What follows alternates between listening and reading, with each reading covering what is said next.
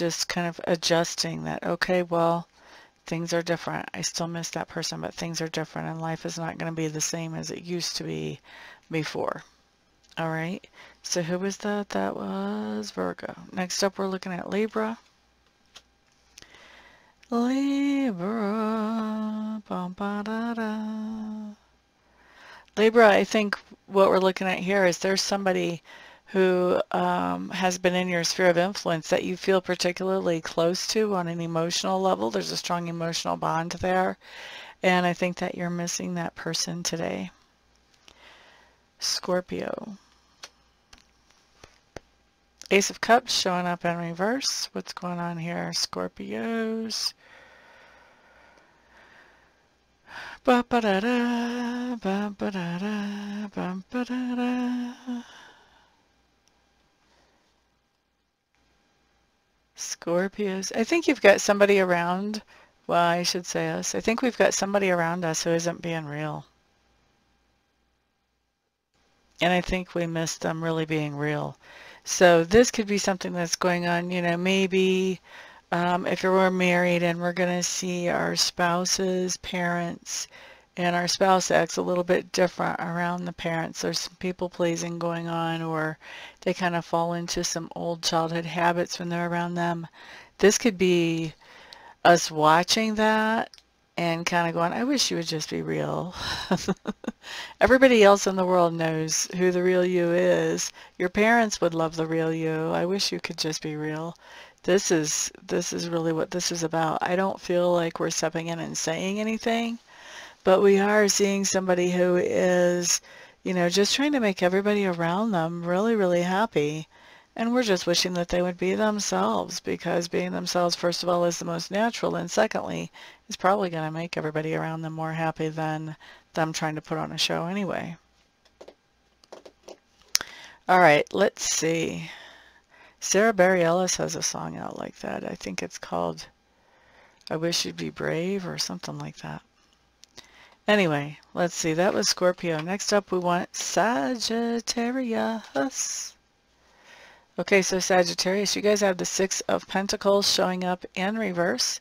Six of Pentacles in reverse is just telling me, Sagittarius, that I think you are planning on paying something off, or you were at least want to have something paid off. And I think that it hasn't happened yet. And what I'm going to say here is you're really looking forward to whenever you get this thing paid off. That is your goal. You're looking forward to that, because you can see how life is going to be a little bit easier after that happens. For some of you, even so much easier. Capricorn, Capricorn. Capricorns, I feel like you're missing somebody that you could talk to about anything, and you never had to worry about them having any judgment of you. Okay? For some of you, this is going to be a grandparent that you're missing. Not all of you, but some. Aquarius. Lover's card in reverse. Yeah, Nine of Pentacles.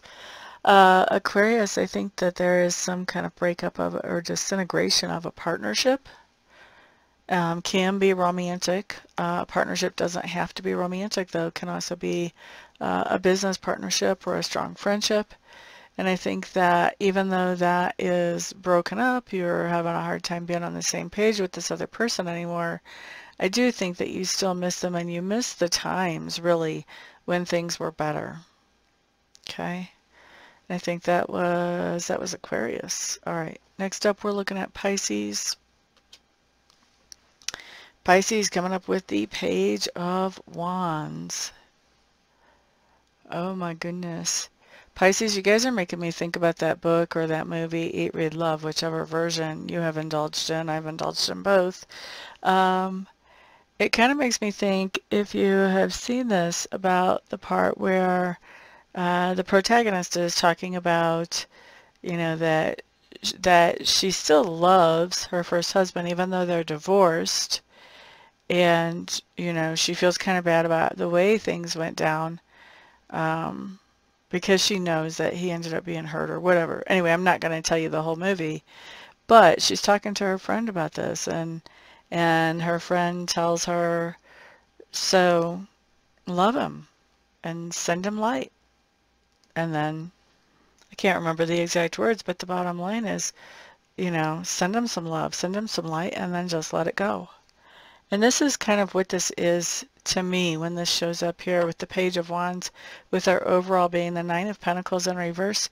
Nine of Pentacles in reverse is missing somebody.